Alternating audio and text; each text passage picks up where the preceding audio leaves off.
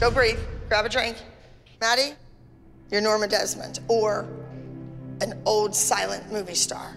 Like you're this washed up, bitter old queen, but then there's moments where you are the star. I don't care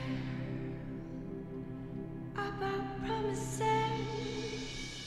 I think Abby knows who she's gonna market in LA. I think so too.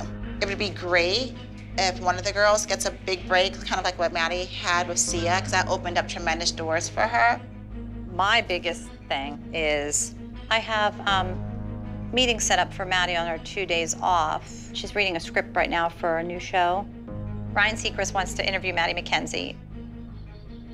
They're in another magazine, which is great. So does Abby have anything lined up for Nia, Kalani, Kendall?